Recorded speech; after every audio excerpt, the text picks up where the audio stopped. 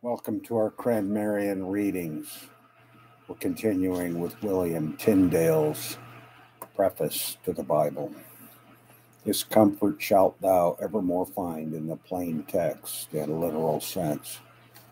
Neither is there any story so homely, so rude, yea, or so vile, wherein it is not exceeding of a great comfort, and which some, seeing themselves great clerks, say they wot not what more profit in many jests of the Scripture, if they be read without allegory, than in the tales of Robin Hood. Say thou that they be written for our consolation and comfort, that we despair not if such like happen to us. We be not holier than Noah, though he were once drunk, neither better beloved than Jacob, though his own son defiled his bed. We are not holier than Lot, though his daughters through ignorance deceived him, nor peradventure holier than his daughters. Neither are we holier than David, though he break wedlock, upon the same committed abominable murder. All those men have witness of the Scriptures that they pleased God and were good men, both before that those things chanced them and also after. Nevertheless, such things happened to them for our example, that we should not counterfeit their evil. But if while we fight with ourselves and forcing to walk in the law of God, yet we fail likewise, that we despair not, but come again to the laws of God and take better hold. We read since the time of Christ's death of virgins that have been brought into common stews and were defiled, and of martyrs that have been bound, and whores have abused their bodies. Why, the judgments of God are bottomless. Such times things chance partly for examples, partly God through sin healeth sin. Pride can never be healed, nor yet appear but through such horrible deeds. Peradventure they were of the Pope sect, and rejoiced fleshly, thinking that heaven came by deeds and not by Christ, and that the outward deed justified them, made them holy, and not inward spirit received by faith and the consent of the heart to the law of God. As thou readest, therefore, think that every syllable pertaineth to thine own self, and suck out of the pith of the Scriptures, and arm thyself against all assaults. First, not with the strong faith, the power of God in creating all is nothing. Then mark the grievous fall of Adam and all of us in him, through the light regarding the commandment of God. In the 4th chapter, God turneth him to Abel and then his offering, but not to Cain and his offering. We will continue that as we proceed. Now for Philip Hughes on preaching and worship in the English Reformation. In the second place, we find that there is a thorough respect for the scriptural Catholicity of the ancient church, and a desire to reinstate purer order of past centuries after centuries of corruption and deterioration. It is important to realize that reformers did not view themselves as innovators, but restorers. Their aim was to reform what during the intervening generations had become deformed. In dealing with renovatores modo sumus non novatores, Lancelot Andrews at the beginning of the 17th century was but defending the Church of England as it had been renewed by his predecessors. At the beginning of the 16th century, the Church had reached a state which may aptly be described in terms of Christ's denunciation of the religious situation of Judaism in his day. The commandments of God had been laid aside and replaced by commandments of men, to such extent that the word of God was rendered null and void. through the prevalence of human traditions. These many years past, writes Cranmer, this godly and decent order of ancient fathers, that is the daily reading of Scripture, have been so altered, broken, and neglected by planting in uncertain stories and legends with a multitude of responds, verses, vain repetitions, commemorations, and sonatals. And commonly, when any book of the Bible was begun, after 3 or 4 church chapters were read out, all the rest were unread. Holy Scriptures had indeed been virtually smothered by a mass of man-made importations. Worship in the vernacular is coming up. We turn now to Margot Thompson's Thomas Cranmer. It's Stevenson, I believe it is. Stephen Sykes on the baptismal. The prefatory material with which the rite begins contains a simple question whether the child has already been baptized, a brief declaration of the necessity of baptism, and 2 general intercessions for the child, the so-called flood prayer and the promise prayer. The introduction serves 2 ends. It achieves, prior to the reading of the gospel, a focusing of the congregation's attention on the child. But it does so, secondly, in relation to 2 themes of major importance. God's mercy, which of thy great mercy did save Noah and his family in the ark, and of the reception of children. Receive them, O Lord, as thou hast promised. Because structure is composed not just of sequences, but of significant repetitions, it is well for us to look closely at the recurring words. Reception has already been used in a rubric at the head of the service for the purpose of baptism, the receiving of them that be newly baptized into the number of Christ's church. It is now used in each of the elements of the introductory material, received into Christ's holy church, received into the ark of Christ's church. They receive remission of their sins. But its most striking use occurs in the gospel and the exhortation. Here Christ's action of taking children into his arms and blessing them is used as an analogy for baptism. Doubt not ye therefore, but earnestly believe that he will likewise favorably receive these present infants, that he will embrace them with the arms of his mercy, that he will give unto them the blessings of eternal life, and make them partakers of his everlasting kingdom. The emotionally powerful image of a child being embraced in the arms of Jesus' mercy forms the effective heart of this liturgy. The word received significantly continues to echo at regular intervals through the rest of the service.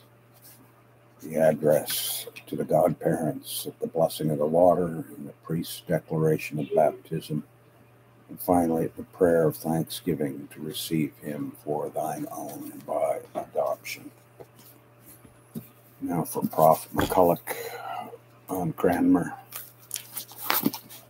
We pick up here on the great preface ordered by Cranmer Henry. Unlike the translators of the authorized version 70 years later, the Archbishop did not seek to flatter his king, but instead preached to what is a universal sermon on the use of the Bible. It is a sermon deliberately structured in 2 parts, addressing 2 opposed audiences, a strategy neatly summarized in Cranmer's letter to Cromwell of 14 November. And he said that he trusted that it shall both encourage many slow readers and also stay the rash judgments of them that read therein. Of his 2 sundry sorts of people, some there are that be too slow and need the spur, and some too quick who need the bridle. To both he opposed the witness of history, initially, by sketching the deep roots of vernacular Bible translation in the English National Church. That brief discussion is of itself of interest. First, it referred to the beneficial spin-off from the dissolution of the monasteries, as hitherto unknown copies of Anglo-Saxon Bible translation turned up in the opening of monastic libraries.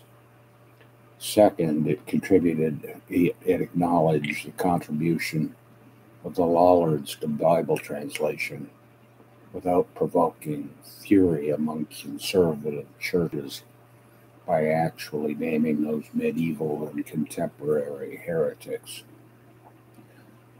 The witness of history continued beyond England's parochial experience, because Cranmer characteristically summoned up two Greek fathers of the 4th century, John Chyrsostom and Gregory Nazianzus, to give the burden of the two sections in his sermon, one father to courage and one father to warn.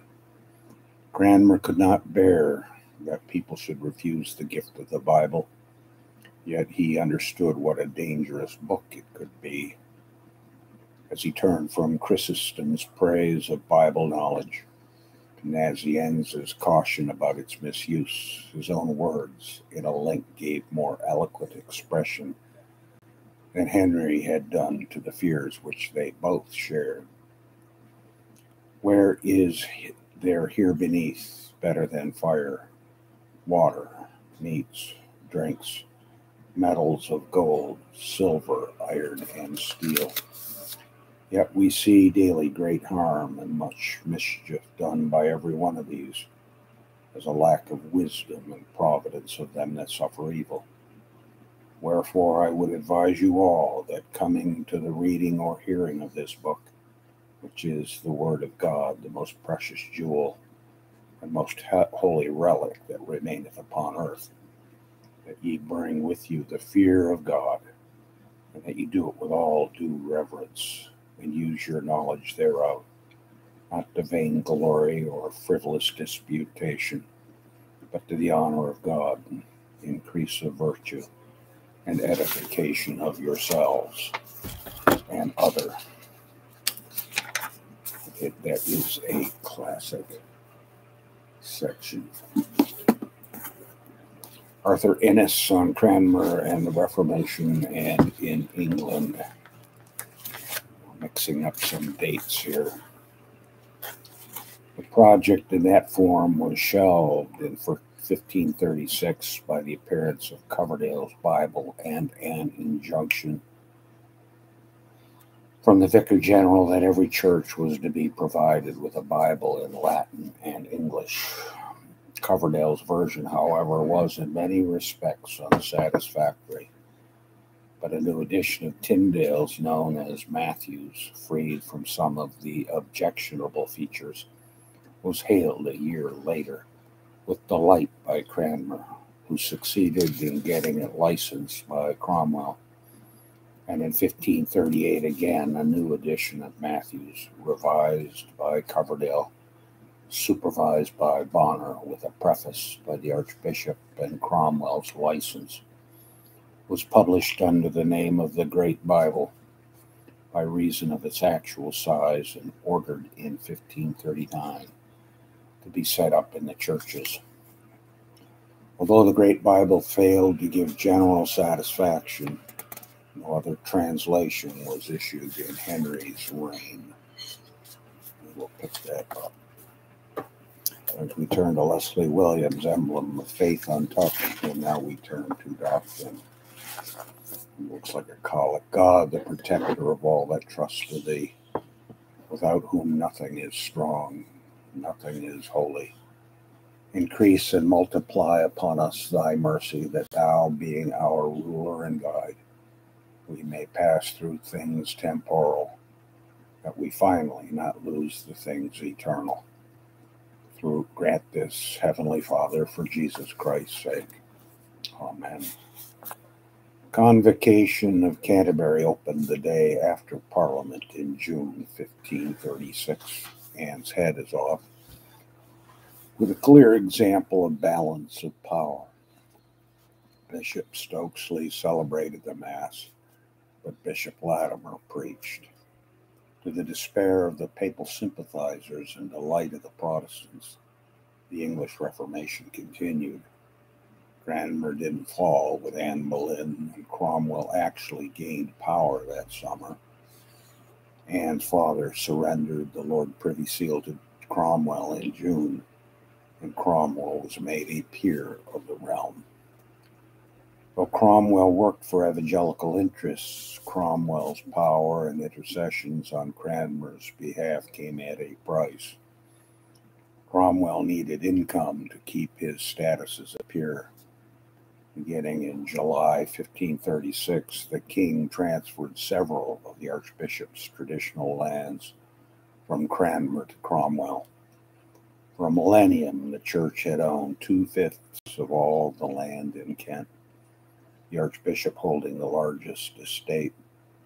It also possessed huge estates near London. In a series of acts over the next decade, the king swapped the archbishop's land for smaller estates. These property exchanges weakened the church while strengthening the crown. Unlike his financially astute predecessors, Cranmer had little experience in aggressive negotiations of self-protection against the king, although he did do what he could to keep the lands for his successors of his position. He said, "I am the man that hath small experience in such causes, and have no mistrust at all in my prince on that behalf." He understood what was going on.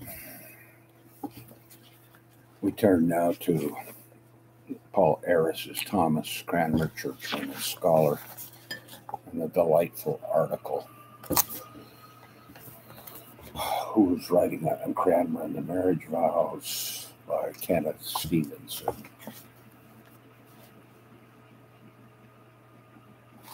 The preliminary consent is a literary translation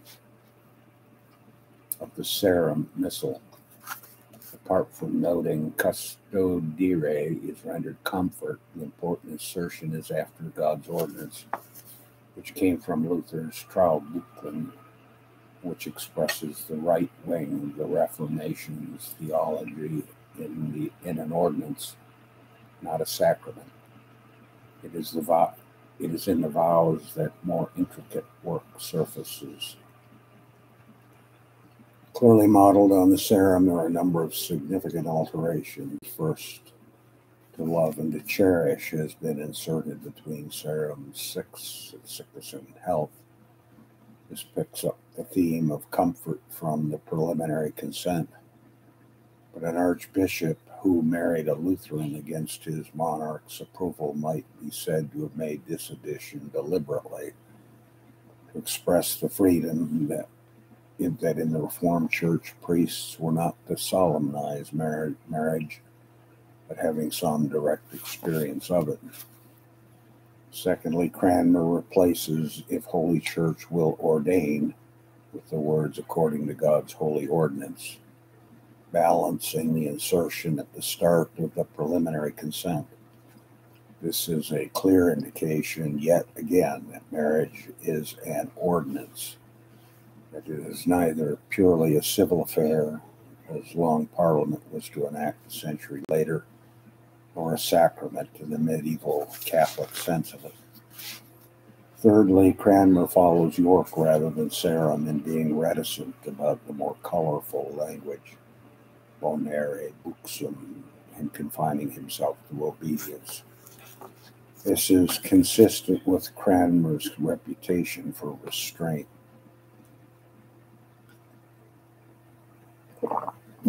Fourthly, and most mysteriously of all, Cranmer alters the final verb in a woman's vow from plight to give. So far, no satisfactory explanation has been offered. Indeed, it is passed over in silence.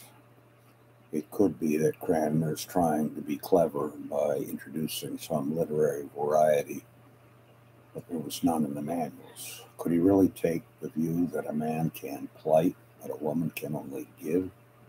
That would seem hardly inconceivable.